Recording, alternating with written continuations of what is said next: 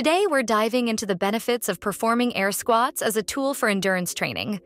In this video, Mike does a 20-minute straight set of 700 reps. Now, it's important to note that it took years of dedication and consistent training for Michael to build up to this level. In the beginning, he struggled through sets of 25 to 50 reps, gradually increasing over time. When he first started running, air squats weren't part of his routine. However, as he gradually increased his leg strength training, he noticed significant improvements, not only in his run times, but also in his endurance, stamina, and the visible musculature in his legs.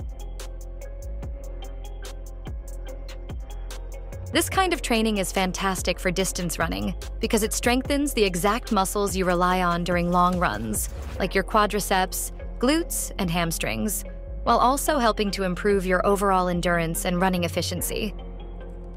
By incorporating this into your routine, you're not just building strength, you're also enhancing your ability to maintain good form and power through those tough miles. The workout details. Now, let's dive into the details. During this workout, you'll maintain a range of motion between 90 degrees and parallel, and use a light stick on your back to simulate a barbell stance. This setup provides a comprehensive workout targeting multiple muscle groups. It intensely engages your quadriceps, glutes, and hamstrings, while also involving your core, lower back, and calves as part of a compound movement.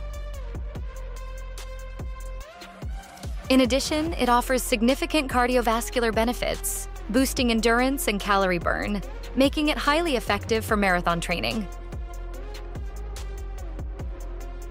When you incorporate this into a hike or walk, including steps and varying inclines, it further enhances your overall conditioning and endurance benefits. Key benefits. Benefit 1, it reduces joint stress. By limiting the squat depth to between 90 degrees and parallel, you minimize stress on your knees and hips, reducing the risk of injury while still effectively engaging your lower body muscles.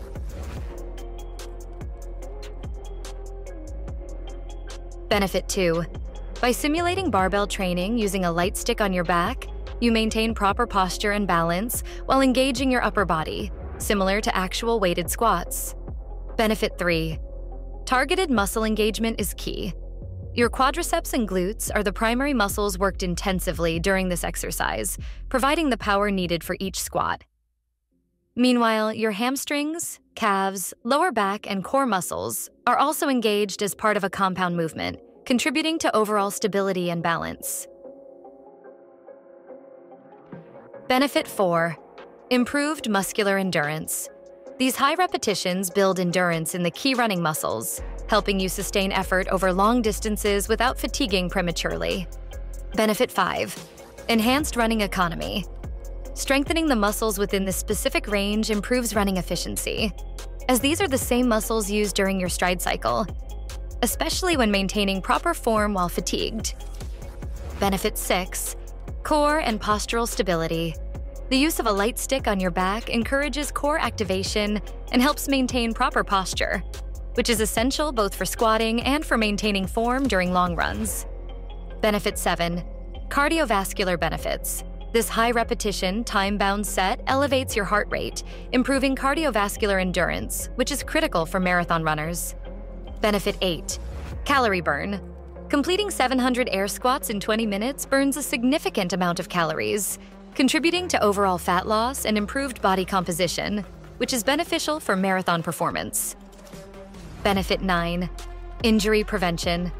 By not going past parallel, the risk of overuse injuries is reduced, which is particularly beneficial for marathon runners who already place significant stress on their joints. Benefit 10. Increased lactate threshold. This controlled movement, coupled with the simulated barbell stance, helps improve your ability to manage and clear lactate, allowing you to sustain higher intensities during your runs. Benefit 11. Mental resilience. Completing such a demanding set builds mental toughness, which is critical for pushing through the challenging phases of a marathon. Adaptation and breaking personal records. Now, let's talk about the adaptation that happens when pushing through a workout like a 700 rep air squat set. The body is remarkable in how it responds to the stress of intense training. When you push yourself beyond your previous personal record, PR, it creates a stimulus that forces your muscles, tendons, and even your cardiovascular system to adapt. This adaptation is what makes you stronger, faster, and more resilient over time.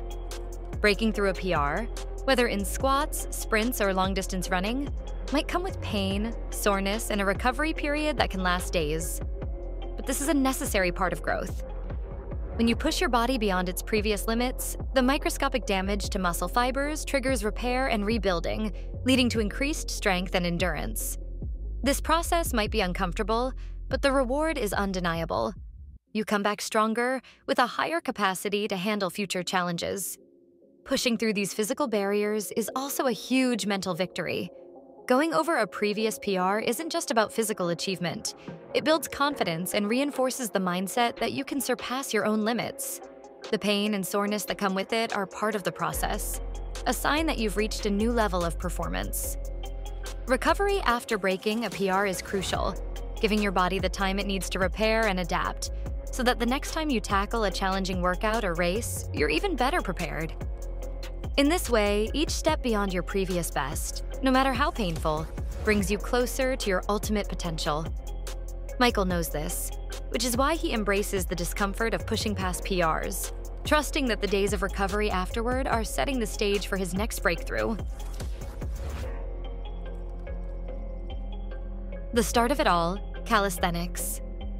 Michael's journey began with a challenge he saw on the YouTube channel ThatsGoodMoney. The challenge involved 250 push-ups and squats, where he would do 25 push-ups and 25 squats on the minute for 10 minutes straight. This challenge opened his eyes to the potential of bodyweight exercises and freed him from the belief that all of this work had to be done in a gym with weights. This experience also led him to revisit a period in his life when he considered himself to be in the best shape during military basic training. Nearly all of the training there consisted of calisthenics, running, and some stretching. The physical demands of basic training built a foundation of strength and endurance that would later influence his approach to fitness. Nowadays, however, Michael considers himself a hybrid trainer. Hybrid meaning he incorporates many types of training without sticking to any one discipline exclusively. Many runners are only runners. Many weightlifters focus solely on weights, and the same goes for calisthenics practitioners. But Michael blends them all. Air squats, barbell squats, hill sprints, and long-distance running, creating a comprehensive program that allows him to train for strength, endurance, and fitness at the highest level. Breaking plateaus and getting to the next level. Let's dive into how to break through plateaus and reach the next level in your training. Plateaus are inevitable in any serious training program, but with the right strategy, you can push past them and continue to make gains in both strength and endurance. One way Michael breaks plateaus is by incorporating squats into his walks or hikes. This method allows for incremental progress, challenging both the legs and cardiovascular system in a balanced way. Here's how to get started. Start small. Begin by incorporating 10 squats every 0.25 miles during a walk. This might seem easy at first, but over time, the repetitions add up, and your muscles will start to adapt to the additional load. You'll be working on both endurance and muscular strength simultaneously. Progress. Gradually. Once you feel comfortable with 10 squats per interval, begin to increase the number of squats. Move up to sets of 25 squats every 0.25 miles. As your strength improves, aim for sets of 50 squats at each interval, or even higher, depending on your fitness level. This progression helps push your body beyond its comfort zone, forcing it to adapt to a higher workload. Increase distance. Along with increasing the squat reps, you can begin to lengthen the distance of your walk. Start with a 2-mile walk, then gradually increase it to 3, 4, or even 5 miles, all while maintaining or increasing the squat count. This combination of increased volume and intensity is a powerful way to overcome plateaus and challenge your body to keep progressing. Add terrain variations. Once you've mastered flat terrain, begin incorporating more challenging environments. Take your walks to hilly areas where the incline not only adds difficulty, but also targets different muscle groups, especially your glutes, hamstrings, and calves. Introduce hill sprints. After a base of hill walking and squats has been established, start adding in hill sprints. Sprinting uphill is a fantastic way to build explosive power in your legs and improve your cardiovascular endurance. You can begin by sprinting short distances, 15 to 20 seconds, followed by a walking recovery, then gradually increase the sprint duration as you build strength and stamina. Combine squats and sprints. For an even greater challenge, try combining squats and hill sprints. For example, you could do 25 squats at the bottom of a hill, sprint to the top, walk back down, and repeat. This type of training engages multiple muscle groups, increases your heart rate, and forces your body to adapt to higher levels of intensity and strain. Monitor progress and adapt. Breaking through a plateau isn't just about increasing reps or distance. It's also important to monitor your progress and adapt when necessary. If you find yourself stuck again, consider mixing up your routine by changing the squat variations, like incorporating jump squats or holding weights during your walks. Changing the stimulus will force your body to adapt in new ways, helping you continue making gains. By consistently pushing the boundaries with these incremental progressions, whether it's increasing reps, distance, or intensity, Michael has been able to continuously improve his endurance, strength, and performance. This approach can help you break past your own plateaus and reach new heights in your fitness journey.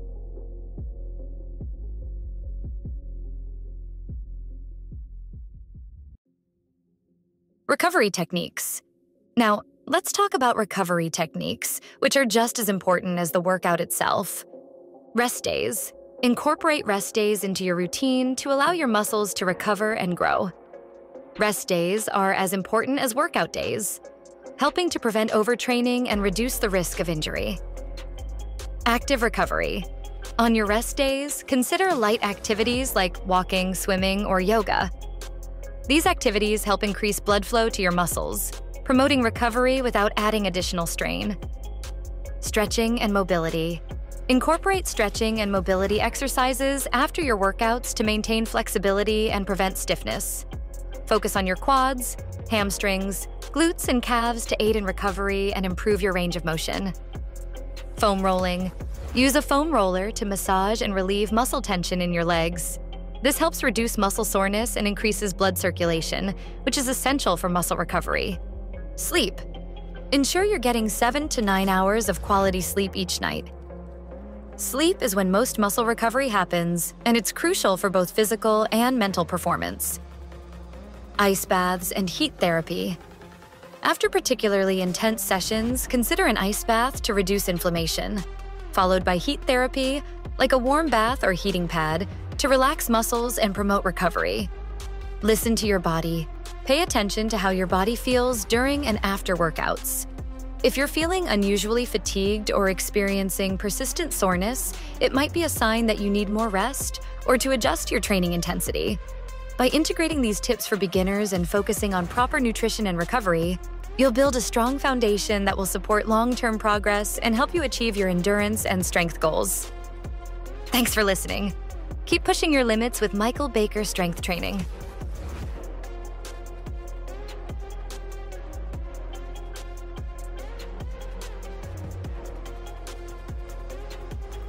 Don't go ATG for this one.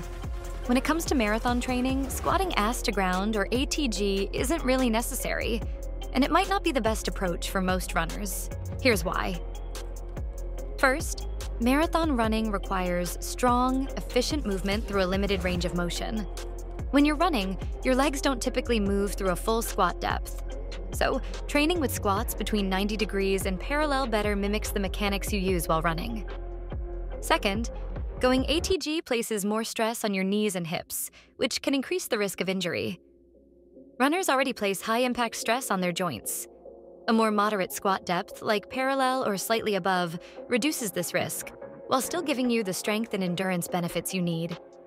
Third, marathon training is more about muscular endurance and stability, rather than maximum strength. A controlled high-rep squat to parallel targets the muscles that help you run efficiently, without needing to hit full squat depth. So while ATG squats are great for building full-range strength and mobility, for marathon training, focusing on squats that go to 90 degrees or parallel is more practical. It lowers your risk of injury and aligns better with the specific needs of runners.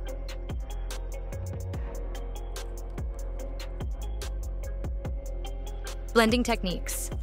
Now, let's talk about the mix of training techniques that has given Michael a solid foundation for both strength and endurance. Air squats, barbell squats, hill sprints, and running. First, air squats have helped Michael build muscular endurance and stamina, especially in his legs.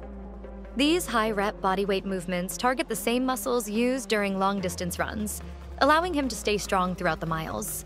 Second, barbell squats are crucial for building raw strength. By adding weight, Michael targets deeper muscle fibers, increasing both leg power and core stability. This strength becomes essential when fatigue kicks in during the later stages of a run, helping him maintain his form and power. Third, hill sprints are perfect for mimicking the intensity of real-world running conditions. They combine explosive power with endurance and push his cardiovascular system to the limit. The incline works Michael's glutes and hamstrings, which are key muscles for any runner. Finally, running itself ties everything together. Running regularly allows Michael to apply the strength and endurance he's developed from squats and sprints directly to his running performance. By mixing these elements together, Michael has created a well-rounded program. This combination of exercises has not only given him a solid foundation to keep improving his speed, endurance, and overall fitness, but has also developed bodybuilder-like legs. The mix of high-rep squats, heavy lifting, and sprinting has sculpted visible muscle definition and power in his lower body, making his legs as strong as they are conditioned for long-distance running.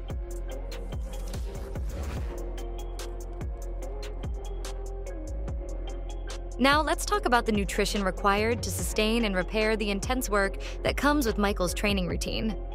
For the type of training Michael engages in, combining high-rep air squats, heavy barbell squats, hill sprints, and running, proper nutrition is absolutely essential. First, protein plays a key role in muscle repair and growth. Michael consumes upwards of 250 grams of protein on the day of his workout and the day after, focusing on nutrient-dense sources like grass-fed steak, ground beef, chicken, and fish. This high protein intake is critical to repairing the muscle damage caused by intense training sessions, like his 700 air squats. In addition to animal proteins, Michael consumes around 1/4 cup of pea protein isolate daily, which is his preferred plant-based protein. Carbohydrates are another vital component of his routine, providing the energy needed to power through these demanding sessions. Michael makes his own power granola, which is focused on oats, honey, and maple syrup. This homemade granola is his go-to carb source before intense workouts, and he typically consumes up to 1 cup of it the day before a big session. He also includes plenty of fruit in his diet, which is a consistent and reliable source of carbs. While whole grains can be helpful, Michael has a sensitivity to gluten and treads lightly with wheat. For a pre-workout boost, he often has a banana with a tablespoon of honey, giving him the quick energy needed to fuel his performance. Additionally, chicken bone broth is a regular part of Michael's diet, and he consumes up to 4 cups a day. Bone broth is rich in collagen, which supports joint health, aiding in recovery and reducing inflammation from the repetitive strain of running and strength training. It's also a good source of electrolytes and minerals, helping maintain hydration and muscle function. Hydration remains crucial for his performance, especially with the intensity of his workouts.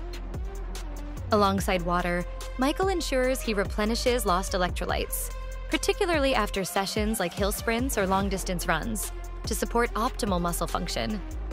By incorporating these carefully selected foods into his diet, Michael is able to sustain his energy levels for high-intensity workouts, maximize muscle repair, and ensure his body recovers properly. His nutrition plan, combined with his commitment to training, gives him the foundation he needs to keep pushing his limits.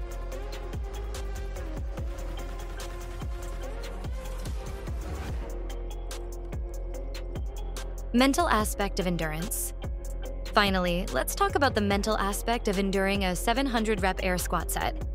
Completing such a demanding workout is not just a physical challenge, it's a mental battle, much like the experience of running a marathon. Pushing through fatigue, discomfort, and the sheer volume of reps requires mental toughness. The same mental grit that gets you through the later miles of a marathon, when your legs are heavy and the finish line feels far away, is what carries you through the final sets of this squat routine. In both scenarios, it's about staying focused, managing the pain, and trusting in your training. You learn to push past the point where your body wants to quit. Each squat, just like each step in a marathon, brings you closer to the finish. The mental resilience developed through this high-rep training has a direct crossover to long-distance running. making you stronger both mentally and physically. It's this mindset that allows Michael to keep improving his endurance, speed, and strength.